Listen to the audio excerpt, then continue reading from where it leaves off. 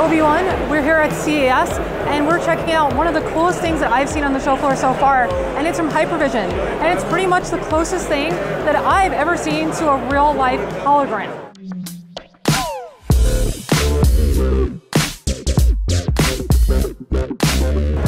So basically the way this works is that it's made up of spinning LEDs and a spinning array of some sort. To that effect, you don't actually want to touch this guy. As pretty as it is, if you put your hands through it, you'll actually disrupt the mechanism of the LEDs and you'll probably destroy the pretty light show that's going on behind here.